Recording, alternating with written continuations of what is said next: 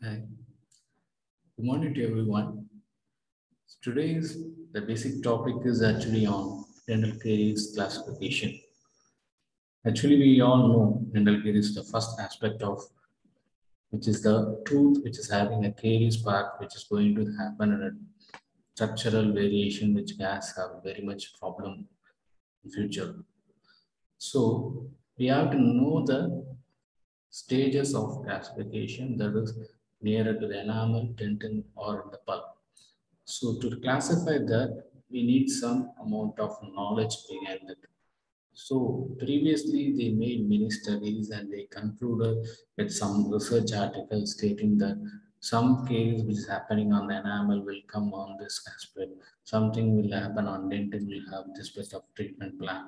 So something which is having on pulp which will have a root canal treatment plan. So which all will classify based on the dental caries extension.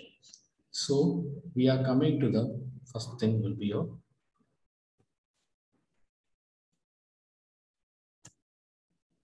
definition of a dental caries. It's an irreversible microbiological disease, which is on aspect which is happening on the calcified tissues of the tooth, which is characterized by demineralization of inorganic portion and destruction of the organic substance of tooth, which often leads to a cavitation, which is called as dental caries. So, what the main aspect of this definition says is actually our tooth is a calcified mass that is hydroxyapatite crystal, which is where the dental caries happen because of any type of carbohydrates and some sugars. The sugars and carbohydrates which is going to settle on the tooth will progressively damage the tooth and which is a irreversible microbiological disease that cannot be reversed in any aspects until unless it is treated at the first stage, that is enamel case itself. If it is going to be deep in the dentin and pulp, we can't get back to structure again. So basically, these things happening to form a cavitation, which is normally in dental terminology they call it as a dental caries. So coming to the classification is basically based on the depending on the nature of the attack and depending on the progression of the caries and depending on the surfaces involved and based on the direction of the attack of the caries as activity and numbers of surface are involved in the tooth surface and basically the brain main classification which is more acceptable thing is the Glenn classification basically for the treatment and the restoration design. So coming to the nature of attack, it can be types of two types. That is primary caries and secondary caries. Primary caries are very much we all know. Primary states that it's the first stage of caries. That is incipient caries. That is happening on the tooth surface. Is the first stage of a caries, which is morely seen in the normal in any tooth. That will be imitating a what colors change will not be seen. Only the small changes are will be seen will be a somewhat white, chalky white color can be seen in the tooth. So that is the primary caries. And secondary caries is nothing but is recurrent caries. That is after the restoration or filling is done, again the caries is happening into the tooth structure is called as a secondary caries.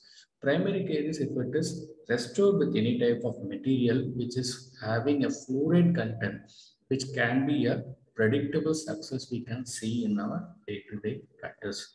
But if you see in a secondary caries, it can be recurrent. It's because due to the poor oral hygiene maintenance and basically by the previously done restoration, which is a faulty restorations or left behind caries. That is some caries which is left behind and restored with the same thing which is called to be happening is called as the secondary caries.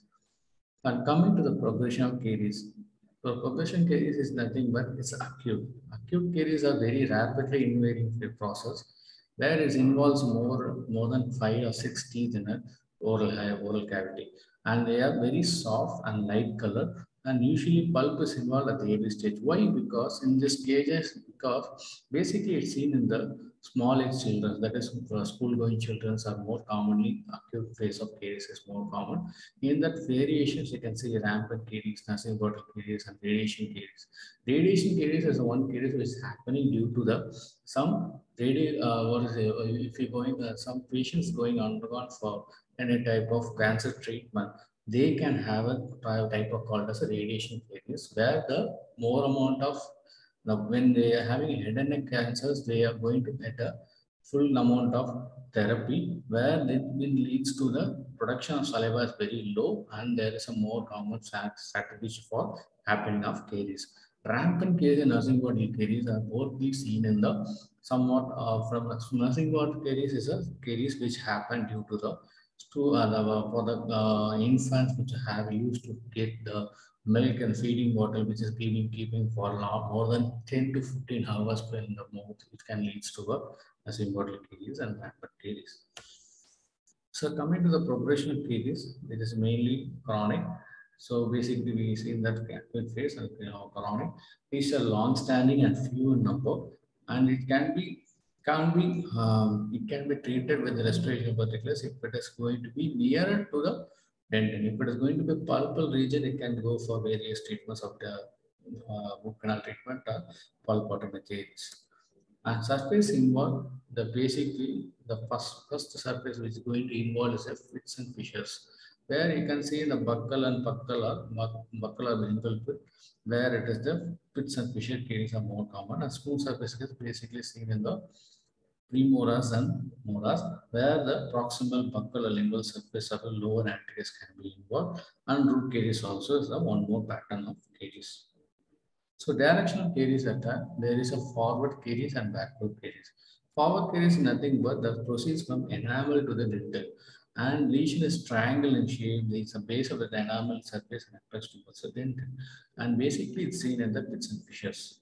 And backward caries is nothing but which is proceeding from the dentin enamel junctions towards the enamel surface, which is also having a similar triangle shape, where the base is seen at the DEJ, but the apex is seen at the enamel surface. That is coming from backwards, from low to the upper and upper to the lower. This is the basic characteristics of the backward and forward caries. From it coming to the number of surface involved in the tooth will be a simple, compound, and complex. Simple is an only one surface involved by the caries, but compound is a two surface involved. And complex, which is having a more than two or three surface, which involves a complex surface of caries.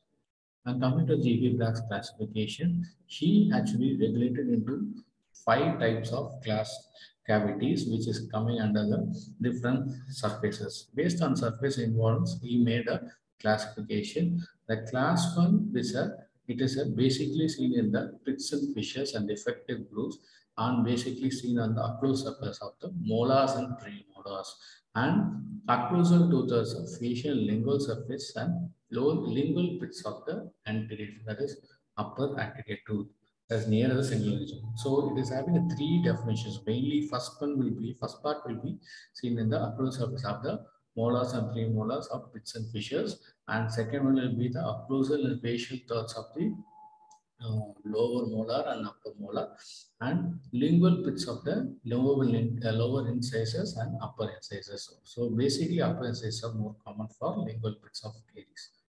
So coming to the class 2 definition, basically they are seen in the proximal aspects of the molars and premolars. That is, the lesion which is seen on the proximal, that is either on the mesial or distal surfaces, which is involvements, which is including with the occlusal proximal surfaces can be seen, or either you can see as a mesial box or a distal box can be seen, or either it can be traveling in the both the surface. That is the mesial occlusal distal can be called.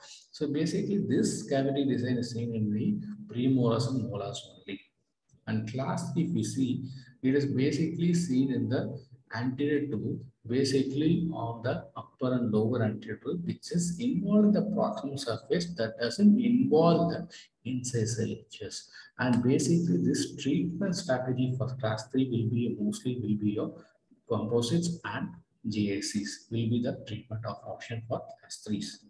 In class 4, if you see, it is nothing but just the change in the direction of the caries. That is, it can be involved in the proximal, but involved in the incisal edge with tooth.